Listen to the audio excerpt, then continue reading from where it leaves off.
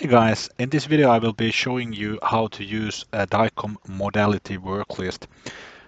I will be going through two things. So one is how to populate entries into the DICOM4CHEE VNA's DICOM Modality Worklist by sending RIS order messages to it. And the other thing is how to use the DVTK DICOM Modality Emulator to read the modality worklist and then to send a study to the DICOM4CHEE VNA with that modality emulator. If you haven't already installed the DICOM4CHEE VNA, I'll leave a link up there so that you can check the video about installing the DICOM4CHEE archive. I'll also leave a link to this article on my webpage which explains the steps. So there is some documentation about the modality worklist on the DICOM4CHEE GitHub wiki pages. You can find the link to it here. But we don't need to go through that now since I will show you how it is used. So the first thing which we need to do is send an HL7 order message to the DICOM4CHEE modality worklist. So in the DICOM4CHEE admin UI, we have the patients, studies, and then there's a section called MVL. That's the modality worklist. Under here, we can choose the DICOM4CHEE AI title, and then we can do a query, and we can see that there is no content in here yet. So the first thing which we need to do is to send the order message, and we need to have a tool to send that order message, and we will be using the hapitestpanel for it. You can find a link to the page where you can find the installer. So I used the download here and then installed it on this machine. So in hapitestpanel we need to create a connection first, and for that connection, oh yeah, this needs Java installed, so just install that first before you can install the hapitestpanel, or before you can run the hapitestpanel. So now we will be setting the host for the HL7 messages is the DICOM4CHEE Ubuntu server I'm running, and then we need to get the port. So the port we can find under configuration and HL7 applications. We can see it's listening on localhost on port 2575. So let's use that port. And we can save this connection as DICOM4CHEE MVL. Next, we need to insert the message. So, well, okay, we can use kind of anything as the template and then just replace it. Let's go to grab this message here. I found this message in the DICOM4CHEE forum and then in the Google groups, and I modified it a bit so that it seems to be working. So let's grab this message, paste it in here in the hapitestpanel. Now we have this ORM message here, and yeah, I guess we need to start this connection. It says it's successfully connected, and then we can go to this ORM message and press on send, and we can see that this is the outgoing message and this is the response. It says in the MSA segment AA, which is an acknowledge message, so this seems to have gone through. Now we can go to the DICOM4CHEE UI into the navigation section and back to the MVL query UI, and here we can see that Now we have Martin King, which was the patient name here. It exists in the modality worklist. And we can also see the parameters here.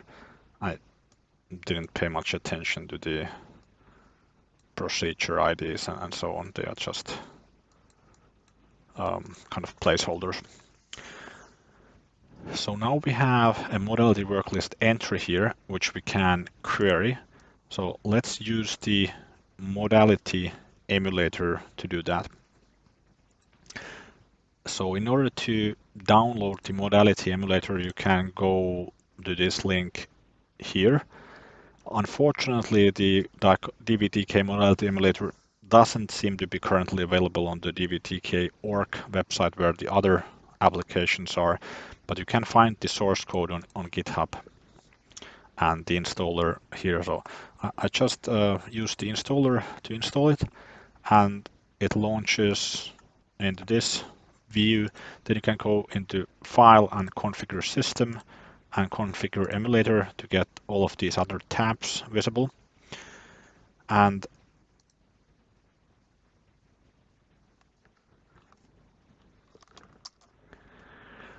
okay, so the modality emulator is in this diagram. We have the modality, it's in this role, and the RIS system would be the one which is providing the worklist. So we need to go under configure remote system, and the RIS system is actually the modality worklist. Now in this case it's not the RIS, but it's the kind of VNA providing this endpoint, but we can go and grab the AI information from here. So we're going to use this DICOM4CHEE AI title, and it says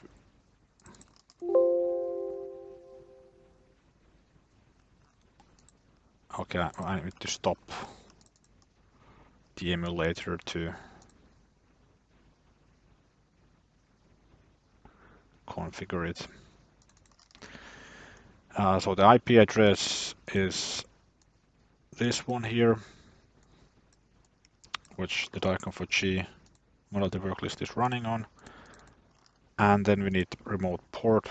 We can get that from here. It's this one.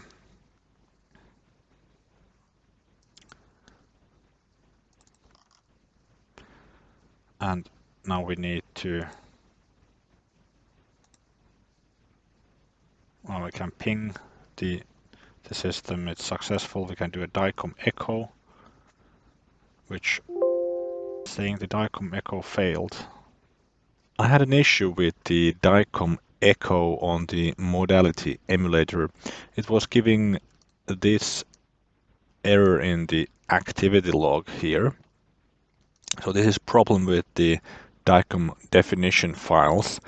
By reading some of the source code, I was able to find out that the definition files also need to be in the modality emulators installation folder in a subdirectory called definitions. So I created this definitions folder and copied all of these definition files in here.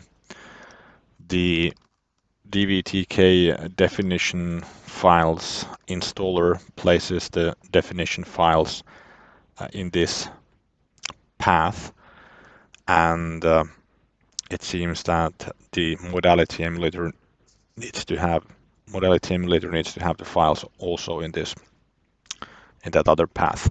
In the source code, I was able to see that there is an environment variable common program files, and the path is formulated like this. And on my machine, this was pointing to C program files instead of program files x82.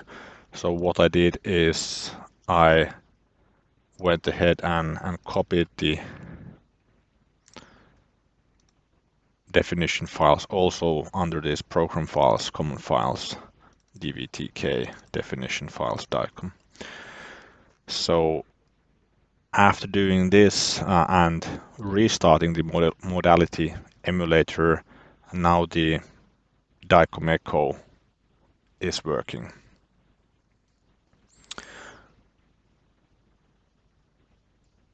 So what I also did is I pointed the PAX workstation configuration to the same DICOM4CHEE archive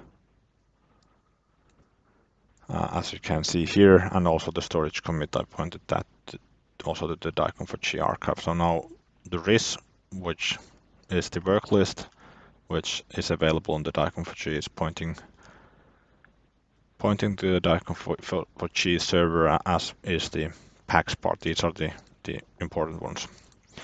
So now we can go ahead and use the request worklist functionality here.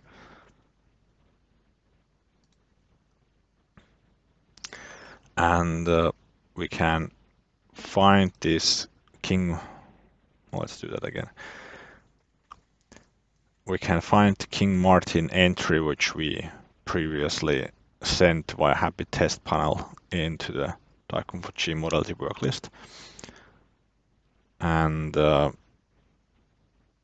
yeah, we can select it by clicking. When you click on it, it disappears, but it did take those values. And now I don't yet have this King Martin patient in here in the DICOM4CHEE archive. So what we can do is I can still DICOM Echo the PAX part. So this is again the DICOM4CHEE archive in our configuration. Then we can press on store image, and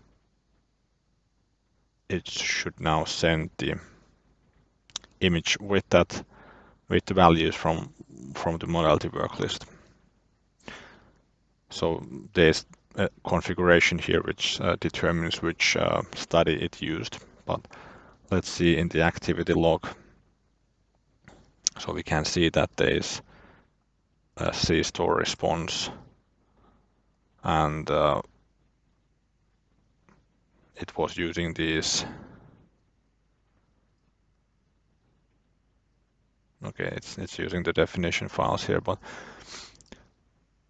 anyhow, it was able to send some content to the DICOM4CHEE archive. Let's refresh the view here, and now we can see Martin King as a patient in here with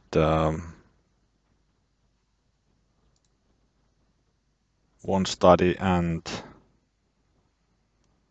it has 2 series in it. The other one has 2 images, and the other one has 3 images, and we can still check what that content looks like. It's a secondary capture. Most likely it's just a gray image, but anyhow, this is the way you can send content using the modality emulator. If we want to send some different DICOM content, then we can go into this configuration here, and under image storage we can see that currently it has some DICOM files under acquisition modality in here. So this is the path. So if you go into this location, we can drop some different DICOM files in here. Oh, it seems these don't have the file name. Let's just add .dicom.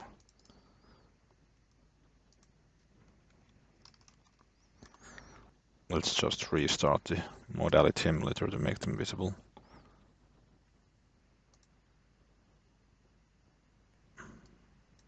Okay, now we have the DICOM files visible here. We could maybe let's delete this study so that we have a kind of fresh start. So we can go to here to reject the study. Let's say,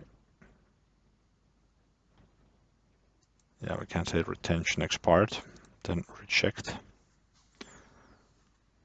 It's saying study queued for rejection successfully, count 5. So that was 2 plus 3 images. As we see here, it's 5 images in total. Then we still need to use the more functions and permanent delete and delete instances with retention expired. Yeah, we want to also delete the rejection node, so let's say delete all. And it says 6 instances deleted successfully. 6 because it was 5 images plus 1 rejection node. And now this Martin King study is gone. So then we can go ahead and try this again, and let's see if we get this different content stored. Request worklist, let's select again King Martin, and then store image, send images to DICOM4CHEE successfully, and then let's refresh.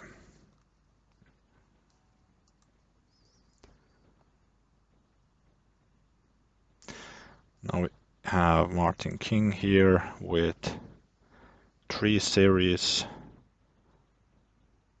and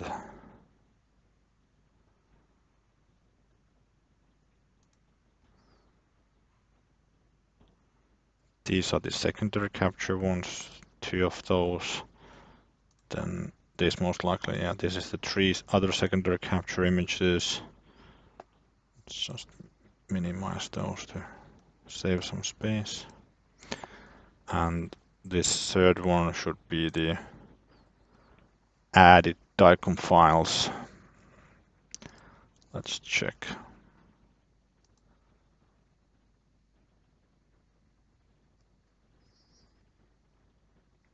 Yeah.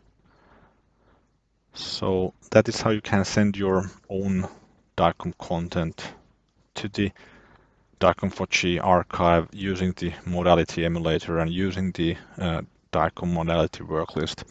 I hope this was helpful. If it was, please give it a thumbs up and also consider subscribing for future content as well. Thanks for watching. Bye.